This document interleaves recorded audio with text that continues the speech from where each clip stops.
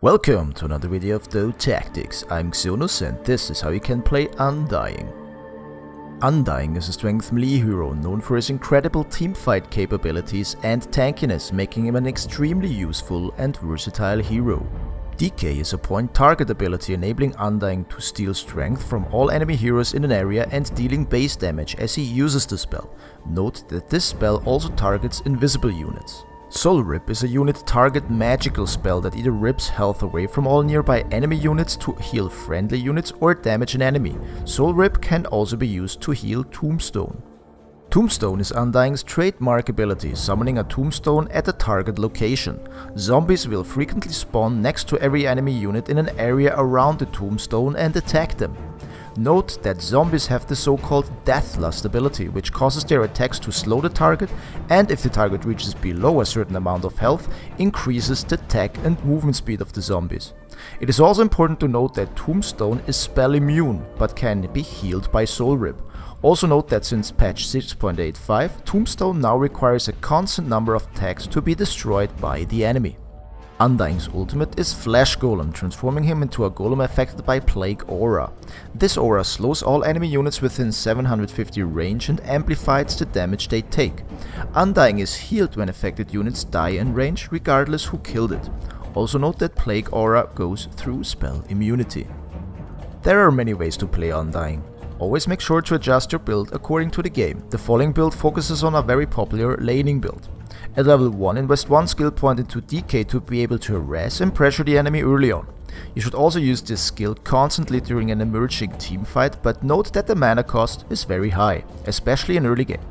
At level 2, invest 1 skill point into Tombstone and use it whenever the enemy dives into your territory or you get ganked. Tombstone has an incredible damage output early on. A well-placed Tombstone can easily secure you first blood with the help of your laning partner. Because Tombstone is such an incredible and powerful spell, you max it out first by investing further skill points at 3, 5 and 7. At level 4, invest 1 skill point into Soul Rip to either be able to heal a friendly hero, your Tombstone, or damage an enemy hero. At levels 8 to 10, invest further skill points into Decay and use it as often as possible to steal as much strength as possible during teamfights. At levels 12 to 14, invest further skill points into Soul Rip.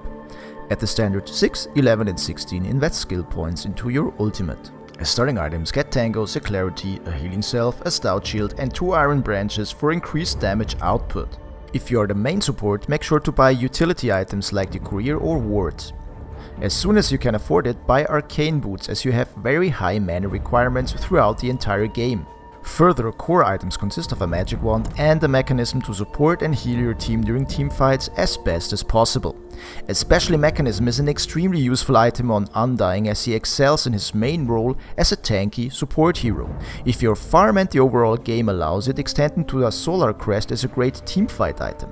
Additional core items consist of a Shiva's Guard, Size of Vice and Guardian Greaves.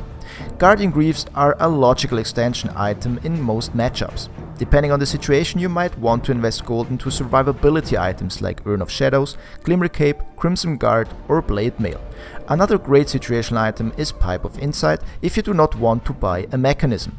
You usually get a pipe if the enemy lineup consists of magic casters like Lina, Queen of Pain or Storm Spirit. It should also be noted that a Ring of Basilius is a valid early game item in some matchups as it increases mana regeneration and armor for you and your possible laning partner.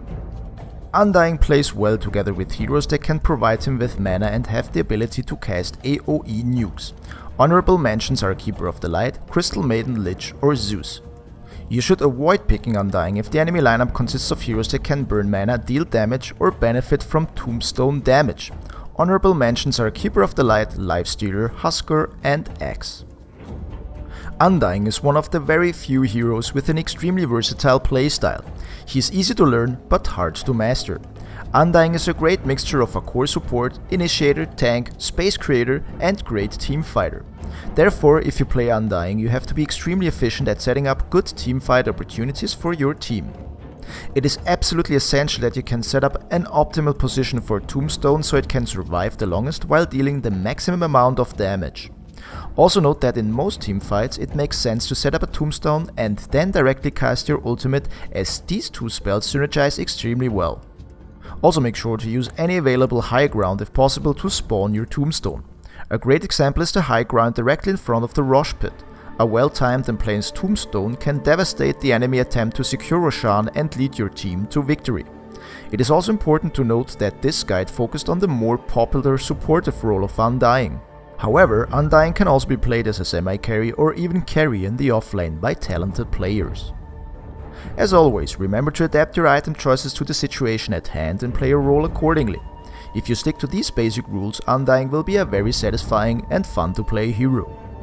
Thank you for watching another contribution to my Dota Hero Guide series. Please make sure to give this video a thumbs up and subscribe to my channel. It really helps me a lot. Thanks and see you guys next time.